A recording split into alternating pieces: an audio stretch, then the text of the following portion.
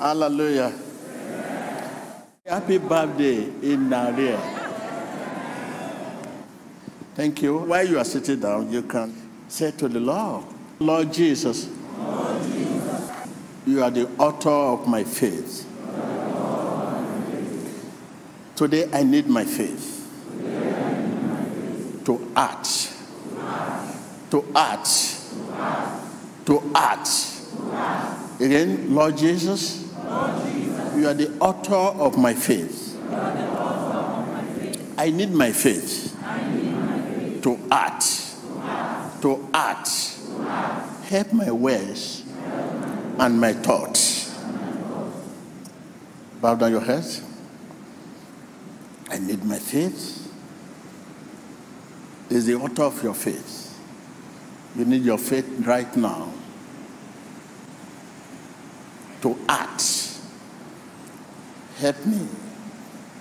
Help my words and my thoughts. You are the author of my faith.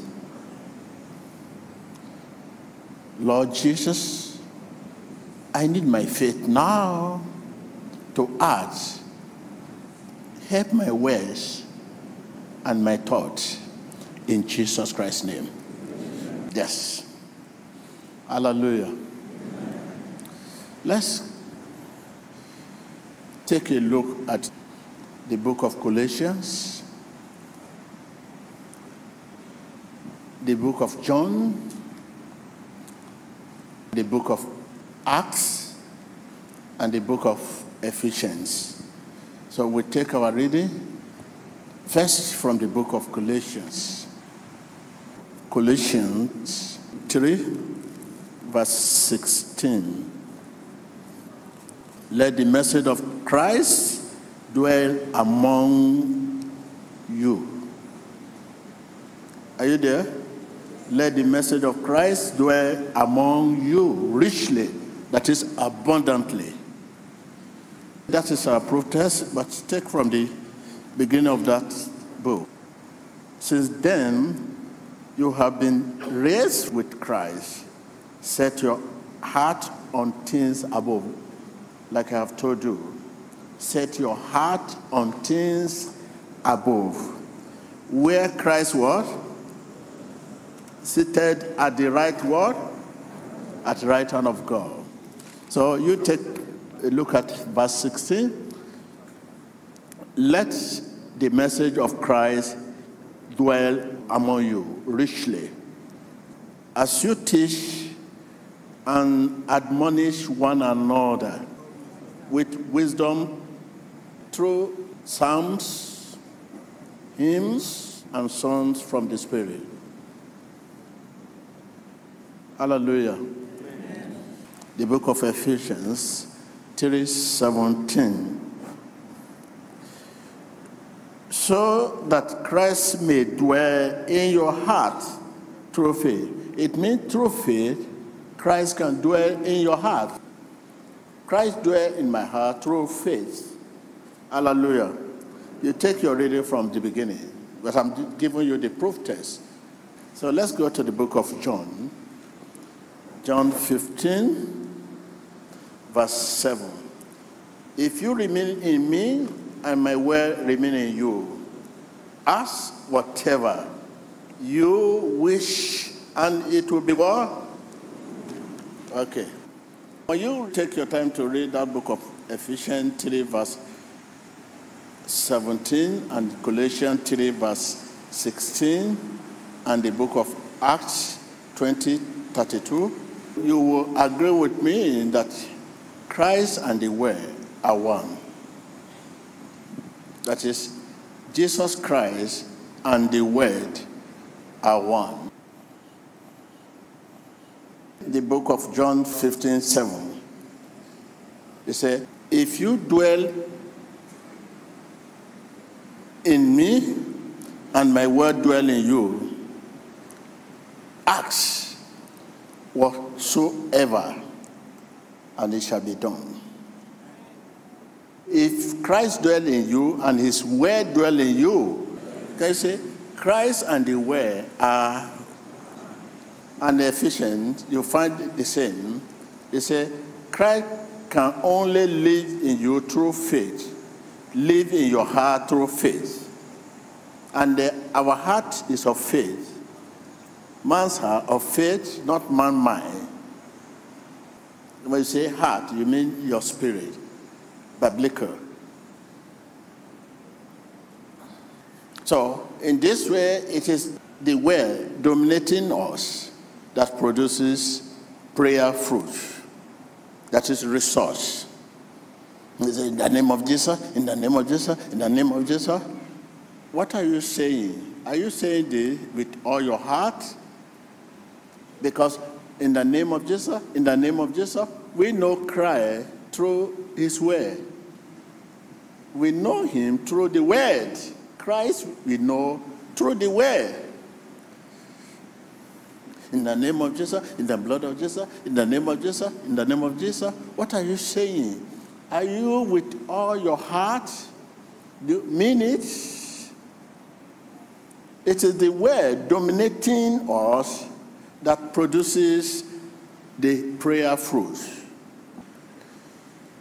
I mean, that produces result.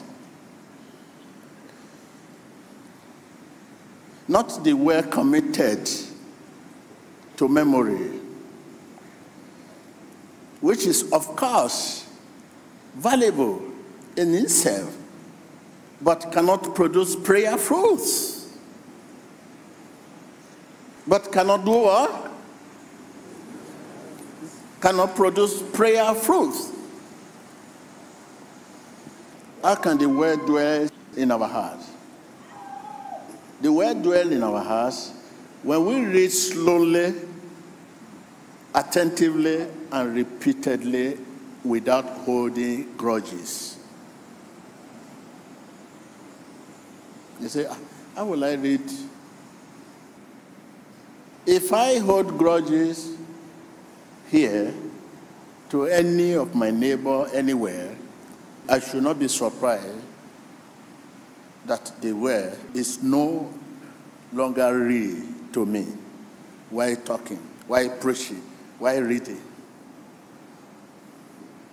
And if the word is no longer real to me, in the name of Jesus, I'm talking to myself. It is not real.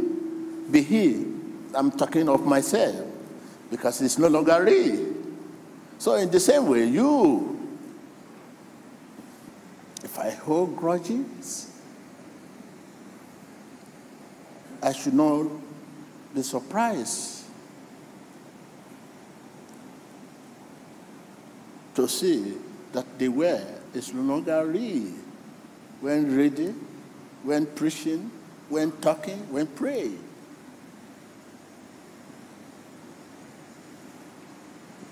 So can you see the challenge you are facing? Committing the word to memory, which of course valuable in itself, but cannot produce prayer fruits. They cannot produce results. We know Christ through the word. Through the word, we know Christ. We know Jesus Christ. It is the word that has taught us the value of the name Jesus, the authority of the name, and our legal right to the use of the name. It is the word of God. Our legal right to the use of name. Nobody will challenge you and say, in the name of Jesus, nobody will accuse you. But the legal right to use the name, by the power of Holy Ghost, it is the word that taught us.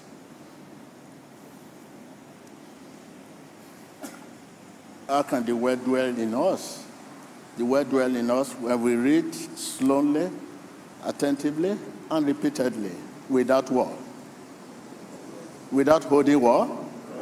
Without holding grudges. Without holding grudges. So how many of us here are free of grudges, pain of the past? How many? For Forgive us as we forgive those who sin against us. That is what the Bible is saying. And when you read the Bible, you hear from God. Forgive us as we forgive those who sin against us, whether wrongly or right, whatever way. And you are carrying the Bible to read. So the word dominating us is the lordship of Christ in us. Good example, be healed in the name of Jesus. In the name of Jesus, be delivered. In the name of Jesus, be set free. It is the word that dominating us that brings Jesus to the scene. And instantly, healing takes place. It is the word dwelling in us that brings Jesus to the scene. Jesus, and he will come. It is the word that dominating us, dwelling in us, living in us, that brings Jesus to the scene. So now, you know where your challenges come from. Though you have the Bible, the name Jesus, you know how to call. But it seems that name is not given the result. Listen, we know Jesus Christ through the Word. Without the Word is without Jesus Christ. As the Word rules us, Jesus is building himself to us and making himself a part of us. Tell your neighbor, this is the word dominating us. I mean, this is the word dwelling in us. This is the word living in us. This is the word ruling us. Jesus is building himself in us and making himself a part of us.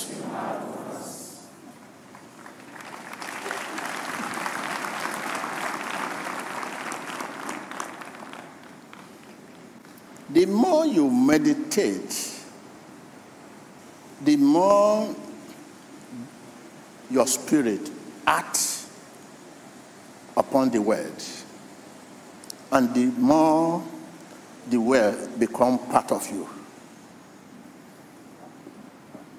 The more you meditate on what you read in the Bible, the more your spirit acts upon the word. Or you say, the more your heart is the same, the more your spirit act upon the word.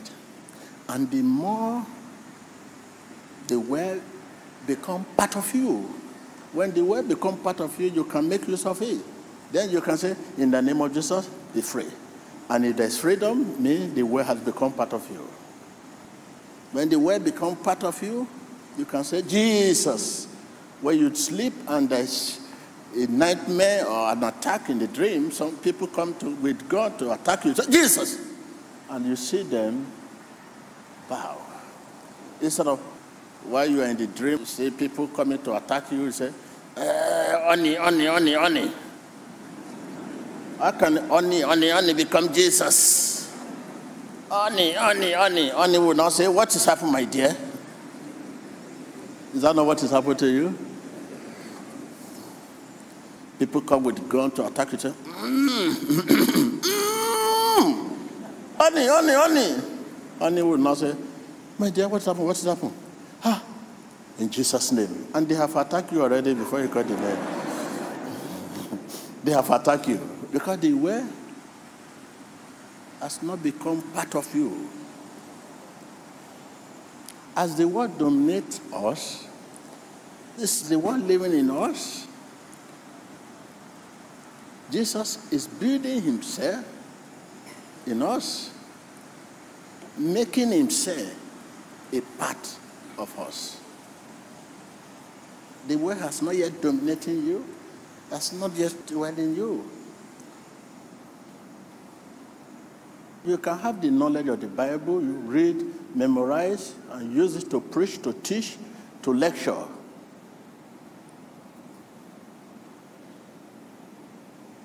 But living by it, it must dwell in you.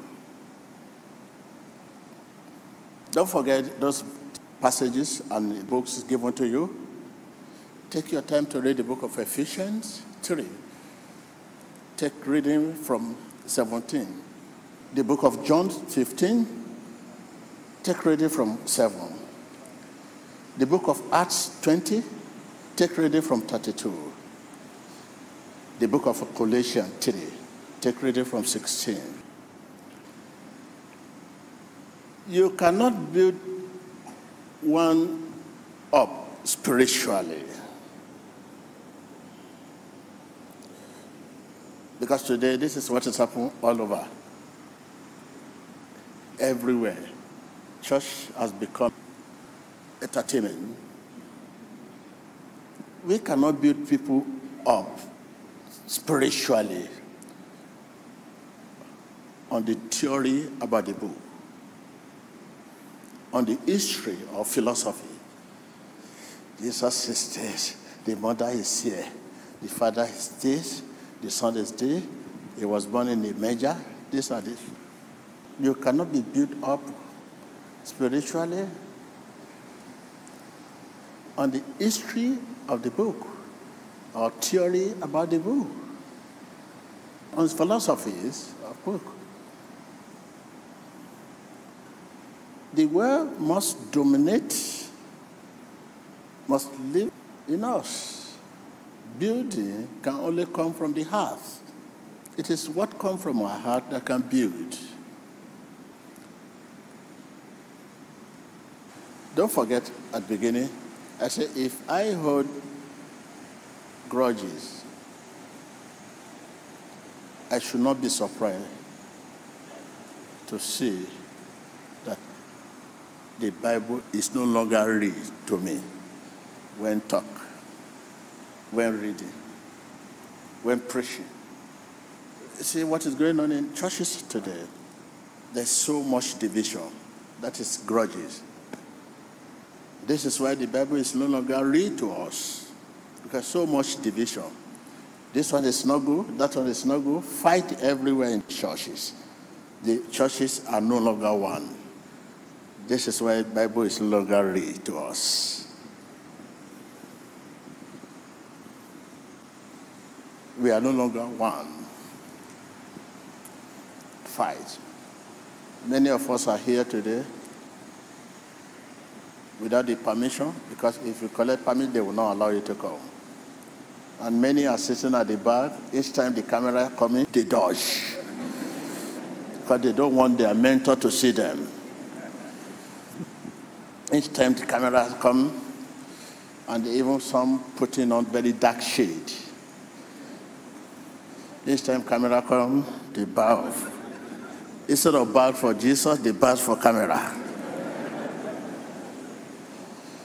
When it is mass prayer, instead of facing, they turn back. Jesus' name, Jesus' name. As if the Holy Spirit is the one turning them. Because you cannot bear the consequence after living here. They will chase you out of your business, chase you out of your house, because they are your breadwinner. So this is why the Bible is no longer read to us, because there is division. So I want to leave you here. I don't want you to have so much to think about. I want you to have so much to meditate about, not to think about.